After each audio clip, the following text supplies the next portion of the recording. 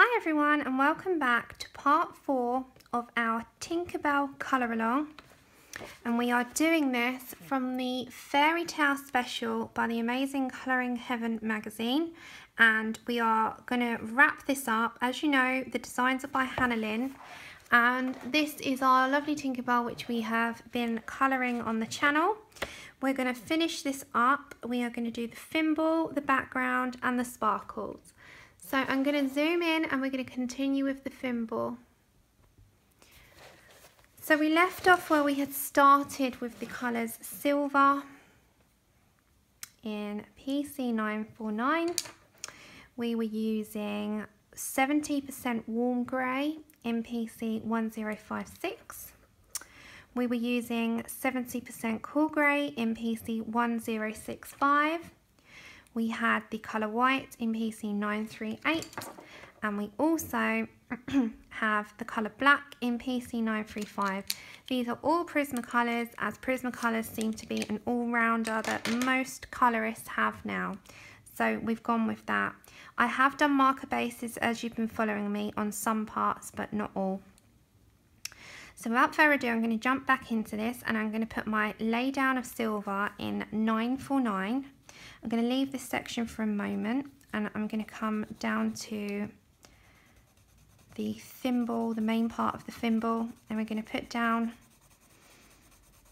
the silver to start with.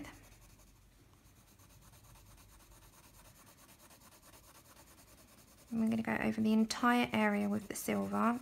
I'm going with a medium pressure. Not heavy, not light, just kind of medium. Just enough to lay colour down, but not enough to press too hard. Okay. Now this part has got her leg, which might shadow, and under here, which might shadow as well, because her petticoat. So I'm going to get my 70% warm grey, and I'm just going to shadow this a little bit, because it is leaning onto the thimble, and it would shadow naturally, because something's there. So I'm just picking it out. I'm just lightly pressing this. I'm just picking out where I would like. Same with this part because I just know where I'm going with it then. Okay. So just onto this section here. Okay.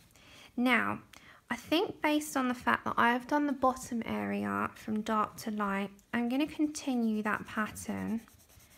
And I am going to sort of darken those with black so that it's more of a shadow underneath. It's just kind of know where I'm going with it then. And I'm going to bring that shading from the corner inwards. Then I'm going to get back my 70% cool grey in PC1065 and quite a heavy pressure on my lay down. Don't worry too much, I will erase that. I'm just sort of laying down where I would want the darkest colour to go into my lightest shade.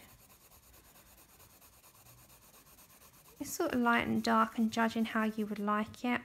You know, you don't have to do it exactly how I do it. I'm just giving you how I would sort of, how I am doing it. Okay. I just need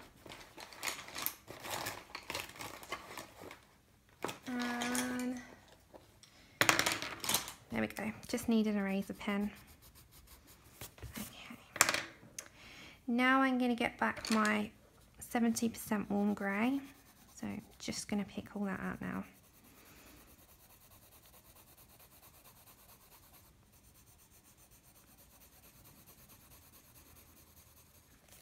And then my silver in PC949, so I'm going to go over all of that. You might lose some of the lines that you've put there, but I can kind of see still, so you're going to use the black for that.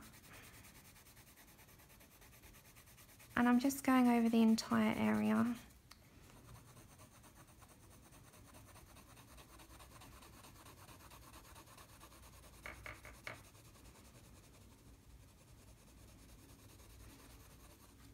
And the same here. And with the black, I'm just going to put in the line. And again, now I can put where I would like my shadows to go, because it's still there, it's still in sight, and I can now put it down properly.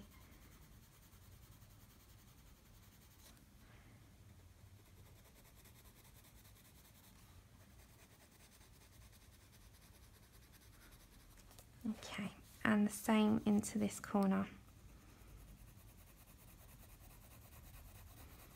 And just fade that out. You're not going with a heavy lay down on your black because it can oversaturate it. So you're just kind of picking out where you would like it. I'm just going to grab back my cool grey, which is in the 70% in PC 1065. I'm just going to go over that a little bit because I'm not entirely happy with it, and that's just me.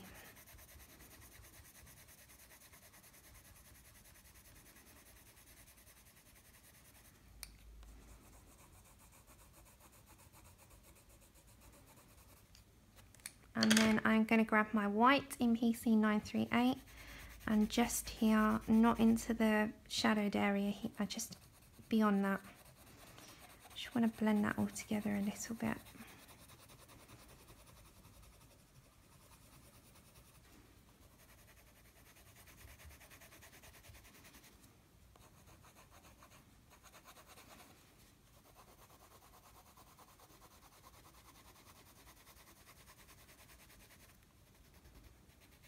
Okay, so if I zoom you out, you can kind of see it's coming together now. With my white posca, I just want to go down the side really, and just slightly along here. And then I think within the middle, I'm going to choose like a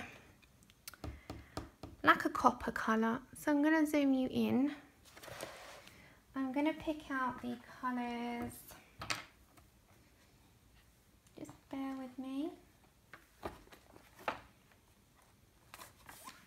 I'm going to go for the colour Bronze in PC 1028, and this will be my base.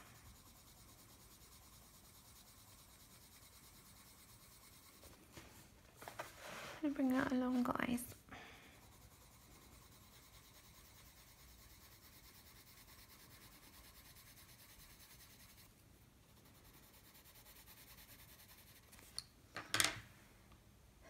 Then I'm going to get the colour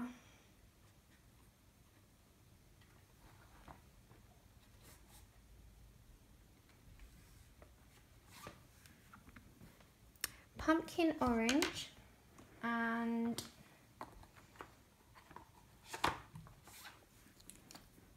Goldenrod. So Goldenrod first, which is PC 1034. And I'm just going to lay that down first. Going over all the bronze area. Again to about there. And then I'm going to grab the Pumpkin Orange in PC 1032. And I'm going to redden that up a little bit. Like a sort of... It's like an orangey bronze.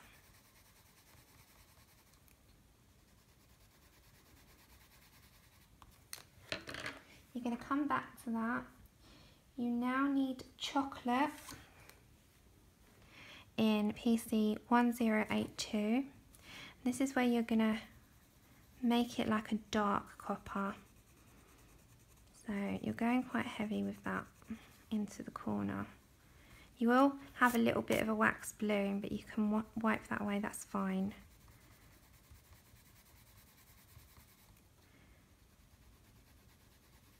And then I'm going to come back to my goldenrod and meet that here.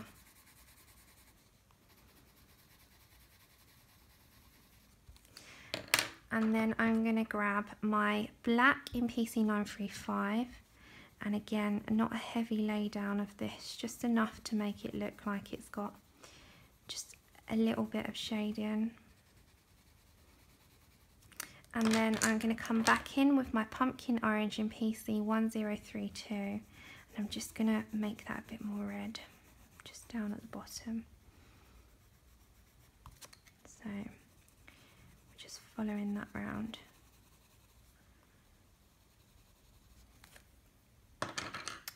And then I'm going to grab the white in PC 938 and I'm just going to blend that edge a little, but just be mindful of that shadow because you can smudge that.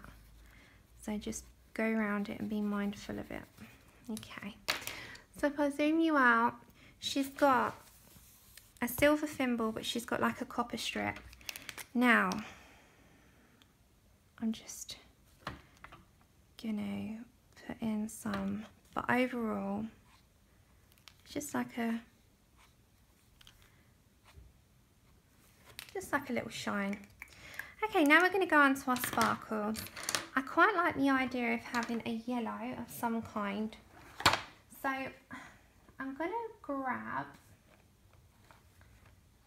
the colour Deco Yellow, and Deco Yellow is in PC 1011. And I'm going to bring you up and zoom you in to show you what I'm kind of doing with the sparkles. So it's just these larger ones. So I'm going to go over the entire areas with the Deco Yellow. I'll keep you in frame at the top before I move down. So you're just covering all these and the circles.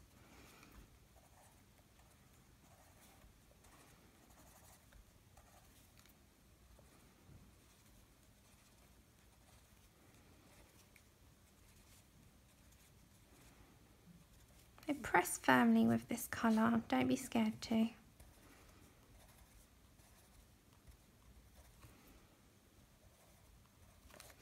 Right, and then before I do the rest, to show you where I'm kind of going to go with these, I'm going to grab the goldenrod in PC 1034, and I'm just going to shade slightly into them, but not a huge amount. So just give them like a orangey tinge. So you could do some of them in orange, some of the circles in orange, and again I'm going to go into these, just half of the diamond shapes.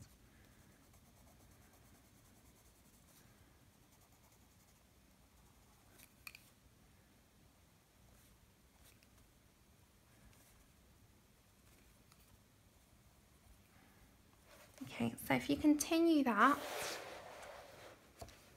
I'm going to zoom out because otherwise I won't get all the sparkles in. So again, over the entire area with the Deco Yellow. So all of the diamonds and some of your circles.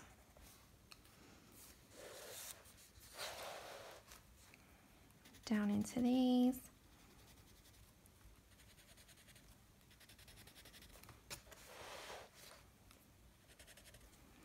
And again, grabbing your goldenrod and just going into some. Sort of halfway down.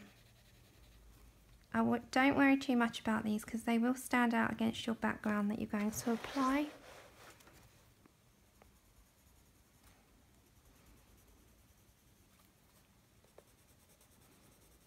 And some of these circles you can leave blank because we're going to fill them in with Posca against the pastel background. So don't be too fussed about some of them. We can fill some in and leave some blank because you will see.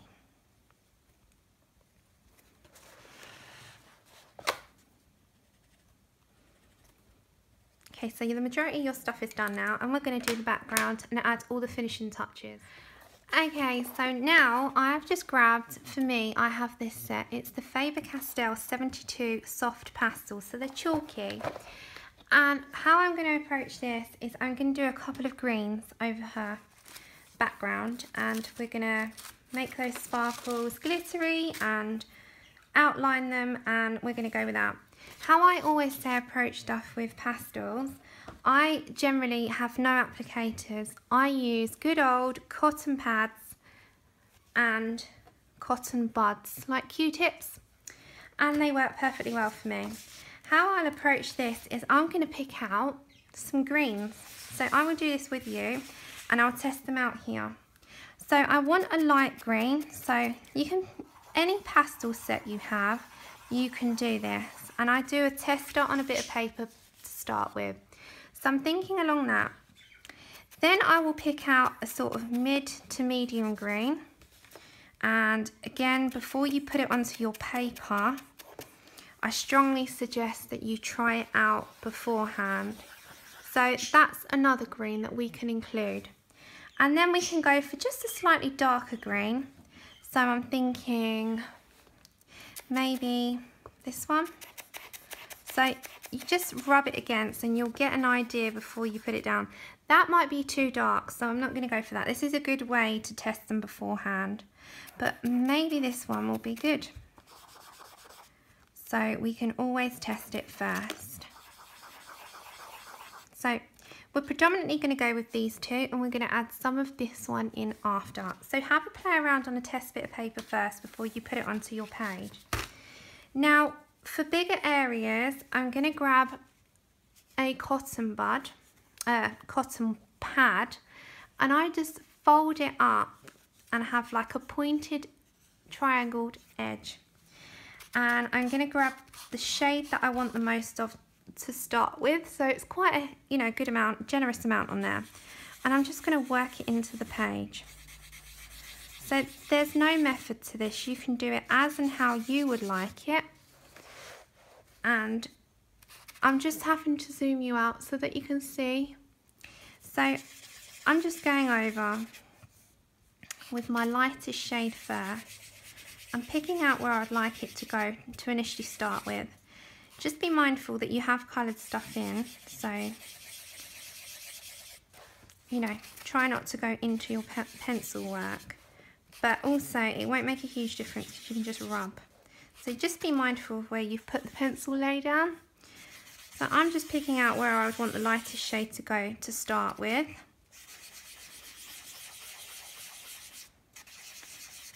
Okay, now I'm going to get another clean pad, again same method, and I'm going to get that sort of moss green colour that I've got. It's like a moss green, olive green, and I'm going to put a generous amount onto the pad. Get my words out in a minute. So a good amount, sort of like that, and again I'm going to pick that out.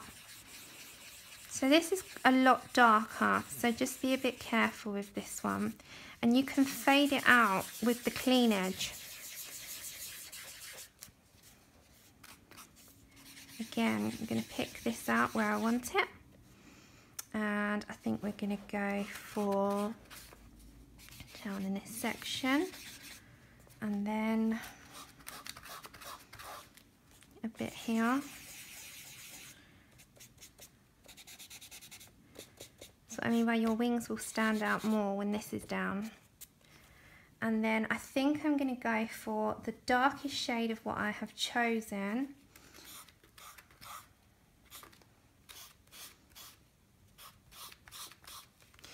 And this, as you see, is a completely different green, so I'm not going to be too heavy-handed. I'm going to lightly apply this, because this is just going to be in sections.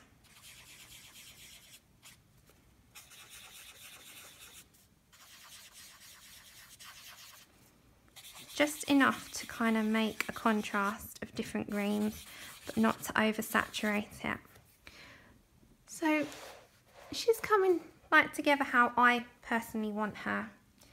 Now if you've got an eraser, you could do it with an electric one, but I personally use something called a FABER CASTELL Perfection, and I'm going to zoom you in.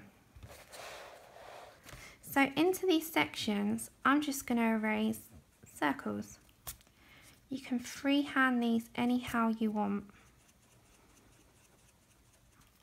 So just like that, just little tiny circles. I'm going to bring some in here. Just erase circles as and where you want them. I'm going to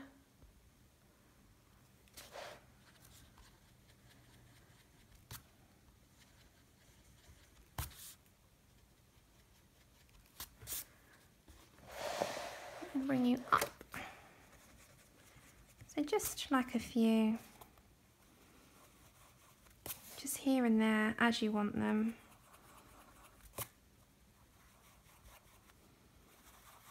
I personally don't use any fixatives or anything because there's nothing on the other side, so it's not going to smudge. So again, this is totally optional, but if you want to, then just erase, not too many, just seldom, space them out.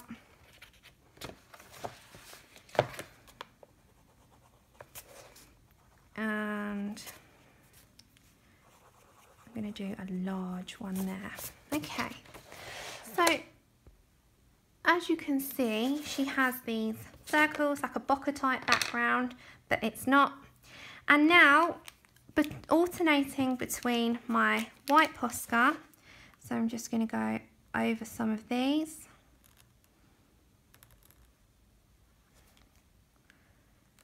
And we're going to add some stickles, and if you haven't got stickles, again, you can leave that part because the rest of it is just as effective without. Not all of them, just want some of them highlighted. You can do all. You're just playing around with what you would like, preference. You can do some of these in white. It's totally optional. It's your colouring book and how you would like your finished product to look. So please do this however you really would like it. And then I'm going to grab my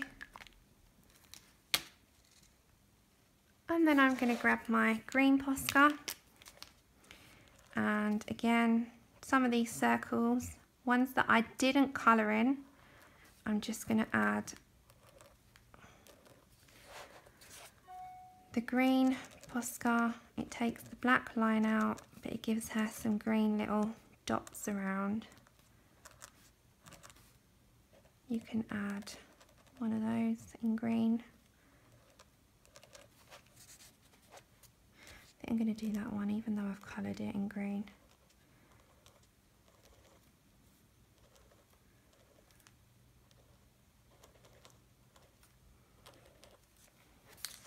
And then I'm going to come over to this side, and then we're going to do some of these.